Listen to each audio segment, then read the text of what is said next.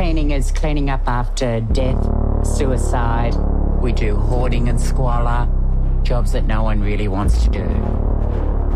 Life can be very fragile. They can just... This is all animal fecal matter. Everything in here is totally contaminated, so we're disposing of the whole lot. Take your time. There's needles everywhere. Before trauma cleaning, the family were always the ones that had to do the cleanup. Because of the experiences I've had, I don't want anyone else to ever suffer. You know that though, don't you? You know suffering. I do know that. I do know suffering. When I was 7 years of age, I was told that I was adopted. We made a big mistake. You are not wanted as our child any longer. Most of my staff have had a bit of a struggle street in life. They're trying to get their way back.